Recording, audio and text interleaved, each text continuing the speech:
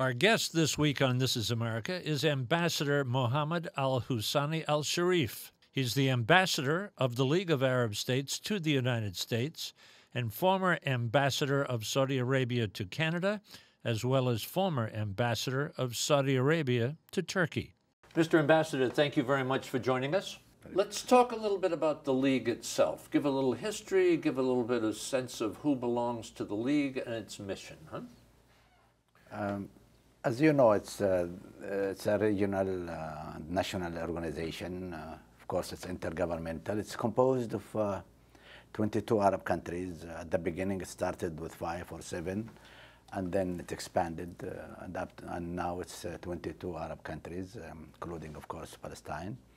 And it's one of the oldest organizations, actually, in the area and in the world at large. It was established before the United Nations even. It was in March 22nd, 1945. And a few months later, I think the United Nations was established. So it's really an old organization. Of course, the objective at the beginning was to coordinate the policies of the Arab countries, to help other Arab countries which were under colonization, to get their independence. The major issue which came later, after all the Arab countries have won their independence, was the Palestinian issue, is to help liberate Palestine also, and that's why it's up to now. Palestinian issue comes at the top of the agenda of the Arab League. Of course, there are other issues which are very important to the Arab League, like, for example, there are so many agencies affiliated with the Arab League on environment, on education, on health, on security, on combating terrorism, and on sport. And those have been very successful to a certain extent. Even in defense, there is also some cooperation, although it's limited. On the political, it's much less really active than other agencies which are affiliated with the League for some reasons which are understandable. Let me ask you this question. When you look at the Arab world, what do you see? I see, I see the most, it's one of the most important regions in the world. Even population-wise, if you take the Arab League, it's composed of more than 250 million. And this number is not easy. And then it's an area where all religions, holy religions, emerge from there. This is also very important. Islam, Judaism, and Christianity. It is in the midst of the Arab world, or from the Middle East, you can say. And then you have also it controls 2/3, maybe, or more of the world oil reserves, and also in gas also. It has the greatest reserves. You name it. So it's a very, very, and then you have history, civilization in that area that goes to 7,000, 10,000 years. So this is really, and this strategic position in the midst of the world, right, between Africa, Asia, and Europe, and all of this makes that region, the Arab world, of course, and the Arab world is in the Middle East, it makes it really unique and very important, especially to many countries in the world. An American or a Westerner who looks at the Arab world is seeing just chaos and trouble and extremists. How do you put that together? Because you see it one way and we may see it another way. Maybe it's our destiny to have so many problems, and also the policies of others. But we are not unique in that. The extremism is everywhere. Before 9/11, you have extremists in many countries. Here in the United States, in Europe, in Asia, you have. So it's not unique. But it's also that area because of the importance of that area to the world. Religiously, economically, strategically, this really makes that area, it's always boiling. It's not a stable place, But these are not really the main reasons, but it's there. And you know, we are also we have leaders in that area who are authoritarian. This also affected the whole area and the Arab world in particular, because of course, you have leaders who have stayed there for 40 years, 30 years, and elections. There were some elections, but it's all cosmetic. It's not real elections, really. Arab League has stepped up to the plate very forcefully in Libya and in Syria. Yes. In the past, sometimes, at least viewed from the outside, people would look at the Arab League and say it was not as effective as it could be. But boy, it has taken some very serious stances with those two countries, huh? Oh yes, you are right. This is to the surprise of many. And to the admiration of many also. It took really very decisive decisions. It's moved in every direction. This is, I think, is due to the magnitude of the violence and killings and that really took place in those two countries. The Arab League, of course, it cannot decide. The Secretary General cannot decide. Those who have the decisions are the members. So the Arab League as a regional organization is influenced by the ideas and, of course, the decisions of the 22 members. But this doesn't mean that you have members who are more influential than others within any organization, although they are all equal. And by the way, the Arab League charter stipulates on the, or it mentions in the charter that it maintains the sovereignty and independence of the 22 members. Of each of the countries. Yes. Therefore, now, when the Arab League took some decisions like vis-a-vis Syria and Libya at the beginning and then Syria now, it was really, many people looked at it as an intervention in the affairs, in the domestic affairs of those two countries. But the League, I think, because of the magnitude of killing and violence and atrocities committed by the regimes, whether in Libya or in Syria, I think nobody can question the decisions of the League. That's why the Arab League, I mean, I can tell you the decision they took, I mean, it's a list of decisions that one after another, including sending observers, including asking Arab countries to withdraw ambassadors, Arab ambassadors from Damascus, although this is a sovereign issue. I mean, having an ambassador there or not, it's not really the business of the Arab League. But they did recommend that Arab countries withdraw their ambassadors. They froze all the assets of Syria. They stopped also constructing projects in Syria. They not only that, they went further than that by accepting or by recommending the intervention of NATO even. Intervention of NATO in a fellow Arab country, this was a very serious, but they took that decision. And they suspended from the League. Suspended from the meetings of the League and all the agencies. Syria. And Libya. And Libya. Libya also was suspended from the membership of the League. And this is, I think, maybe for the first time, I think, in the history of only Egypt, I think, at one point. But and also Syria was suspended in the meetings of the League and any affiliated agencies or committees with the League. And not only that, even with Syria, they requested that all those who committed violence and crime should be brought to justice. Okay, hold on that note, Mr. Ambassador. We're going to take a little break. If folks are just joining us, we're talking with the ambassador who represents the League of Arab States here in the United States. Sit tight. This is America and the World. This is America is made possible by the National Education Association, the nation's largest advocate for children and public education. Punsan Corporation, forging a higher global standard.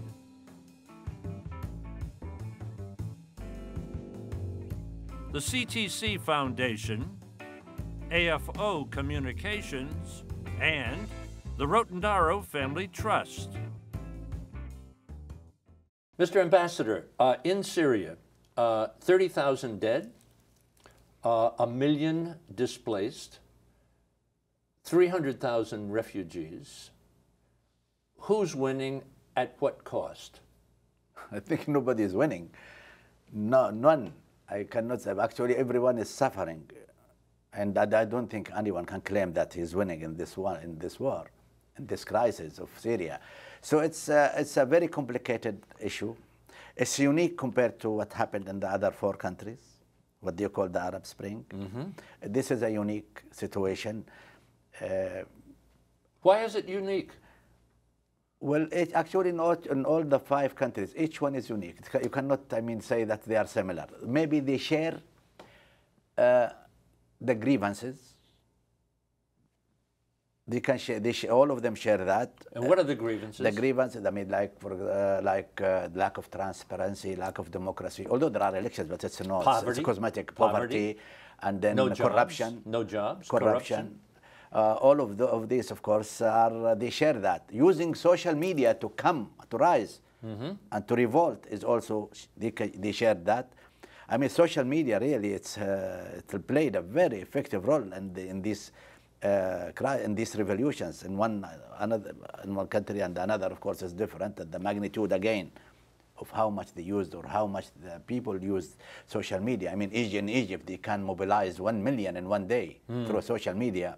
I mean, this is real. So the social media played a role, but the grievances, they share the grievances, of course. They say they share also the longevity of so much time of atrocities and dictatorship and authoritarian regimes. That's why, I mean, the Arab... If you repress people, that's not going to last forever, is it? People are going to rise up, especially with today's technology. Although the Arab nations and those countries, and some of those countries, they were very patient. I mean, many people ask why why they shouldn't have started earlier. But, you know, it's also repression and then dictatorship and then, of course, using all this, I mean, it's injustice against people, detaining people, imprisoning people who raise their voice. All of these, of course, but the Arab people have proved to be patient. At the same time, they cannot wait for long. Will Assad go? As far as I assume, I mean, it's a matter of time. I don't think, I mean, in history, I don't think one who did all of that can stay. But it's a matter of time. When? Father and son. Yeah, I mean, how can, I don't know how can he stay. I cannot imagine even how can he accept what's going on within his own country. He should, now the time is against him. Now, let me ask you this question, Mr. Ambassador. If he is toppled, if he is assassinated, if he chooses to go, will there be the same chaos in Syria as there has turned out to be in Libya? If you ask me, I mean, about any other country, I can answer. But on Syria, it's a very difficult to predict. Very difficult, really, because Syria is, I mean, now Syria is unique. I mean, now it's unique, very unique, that everything is fragmented, is divided. Yeah. You name it. The opposition is divided. The army may be, to a certain extent, intact. That's what kept the regime, but the army is sectarian. So those who defected but are somebody few. told me once, who is knowledgeable about Syria, that even if Assad went, that there are factions within the ruling party or within the ruling body, so that it might continue on and on and on. It's not as simple as one person. This is an assumption. I mean, it can be true. It can be not. I mean, it's we cannot. I cannot prove that. I don't know. Maybe this one who told you he knows more than me about Syria. But the way I see things, everything is divided. How about behind the scenes? We've got the United States humanitarian aid. Saudi Arabia is involved. Qatar is involved. Yeah. But on the other side, Russia and China seem to hold their position and will not vote to. This is. And then Iran is now involved in supplying weaponry? Yeah, Iran, of course, we understand and we know that the relationship between Syria and Iran. But now you come to Russia and China. I mean, those two countries 3 times they vetoed resolutions, which really which are their objective and their purpose is to protect the Syrian people and to have the problem subsequently solved or resolved peacefully, and yet they got these vetoes, which of course this will lead me to the next point, that how in the world can 1 or 2 countries decide the destiny of the suffering of one population like Syria, just because of this veto that we cannot move anywhere. What's their goal? What's Russia's goal? What's China's goal? But I assume that maybe they think that there were times where the United States took decisions on their own without their consultation, without even the Security Council. So they thought that they will not allow this again. Besides, strategically, it's important, Syria, although when it comes to trade or commerce, there's nothing between Russia and Syria. But strategically, there is, of course, a Russian base there. And strategically, it's very important. To Iran also, you know, it's very important, Syria. Strategically important. China, I don't understand, unless there is an influence of or cooperation or coordination between China and Russia. Let me talk about Libya for a minute. We helped liberate that country, the United States, and then terrorists attack and kill our ambassador and also some of the people who were stationed there. And I'm sure, although it's never been clearly reported to me, that Libyans died in that situation as well. Do we know how many Libyans died? No, I don't think we know. But you are right. I mean, the United States played a very positive role in Syria, in Libya, no doubt about it. But if this happens there, Mr. Ambassador, that we help liberate a country and then we are attacked by terrorists, you could understand the reticence of the United States to get involved in Syria because we don't know who the players are, and we might get involved and then all of a sudden we're attacked again. Terrorists all over the world hate the United States. Not the United States, the policies, maybe certain policies of the United States. You cannot say they're like us. They're like us as people. I mean, yeah, exactly. But you know,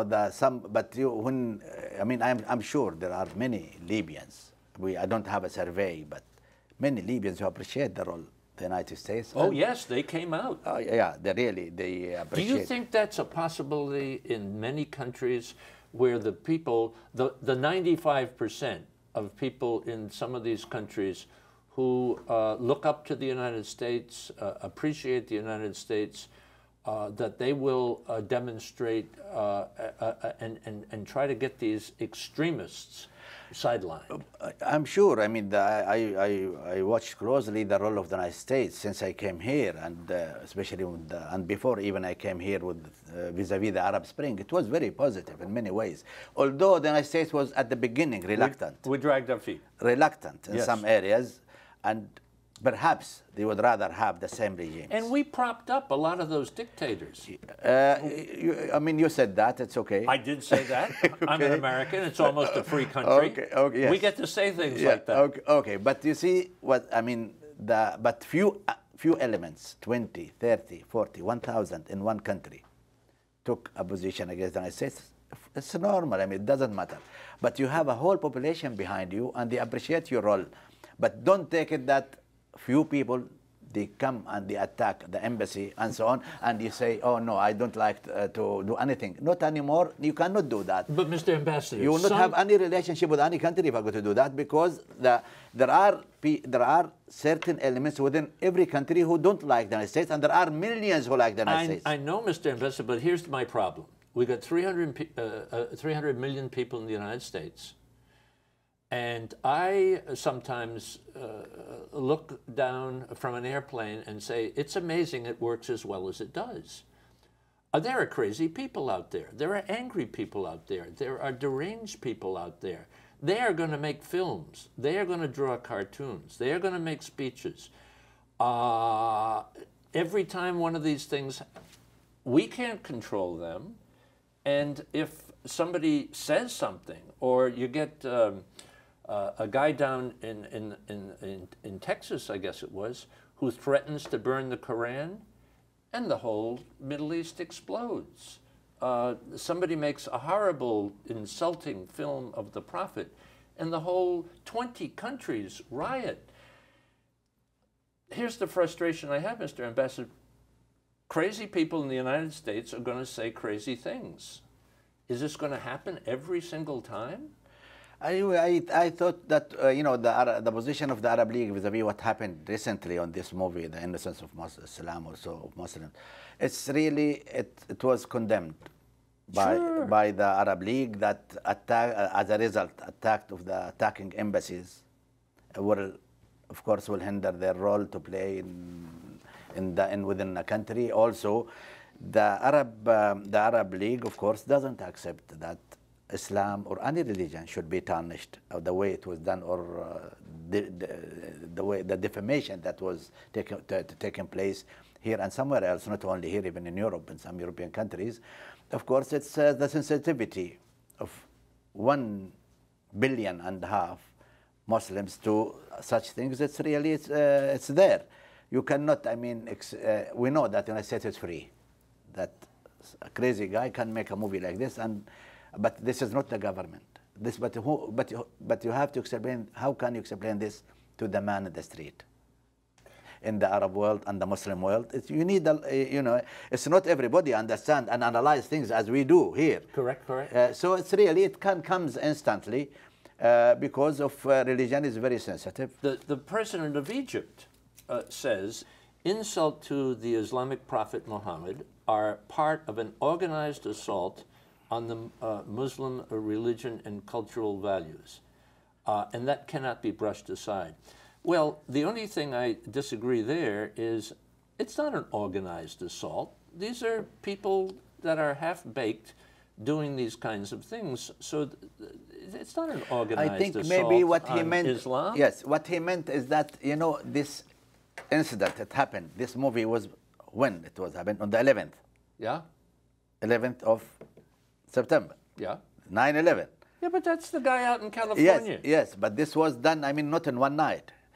What he meant, I think, and I'm not going to defend the president, but I think what he meant that it was planned ahead of the 9/11, the anniversary of the 9/11, and this took maybe 2, 3, 5, 6 months to prepare this movie. Yes. And it had been posted. Yeah, it had been posted. Yeah, and it was organized, of course, but this is what he meant. But it's exploded on the 9th, 11th. Yeah. Of course, that was as if it's planned. Maybe this is what he meant. But as I told you, that within the Arab world, the Muslim world, there are crazy people. There are deviant elements, the same as in every country. But you cannot generalize, and the whole nation cannot pay the price for the deviant actions of others. But how do we work together to say that these things will happen? I mean, we have a Broadway show coming to Washington called The Book of Mormon. I've seen it. It is so irreverent. It is so insulting. It is incredibly popular, very humorous, and incredibly successful. There was a piece of art a number of years ago where a photograph of a crucifix in some urine. And it caused a huge argument here in the United States. Comedians insult God in the United States, gays, people with disabilities, African Americans, and we have a right to be angry about that. And people do get angry, and we should not be insulting other people's religions. But I say it will happen. And in the United States, it's probably more bound to happen here than any place else because of the freedom of speech. That's why, I mean, many Arab countries and Muslim countries are thinking of, and even in Europe, having some resolutions or some ideas that will really prevent such tarnishing religions, no matter any religion. Yeah, but you can't. But you cannot free them. Yes. Arab League calls for the criminalization of blasphemy. That's not going to happen. That's not going to happen. We can't. How about every imam in the mosque on Friday prayers, or leaders of all of these countries saying to their people, this is going to happen, and we cannot just explode when it does happen? Do you think that could ever be a possibility?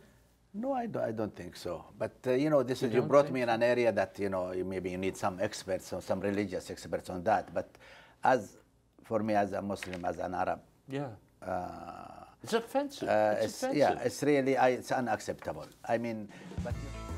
For information about my new book, The Chance of a Lifetime, and online video for all This Is America programs, visit our website, thisisamerica.net. And now you can follow us on Facebook. This Is America is made possible by the National Education Association, the nation's largest advocate for children and public education. Punsan Corporation, forging a higher global standard.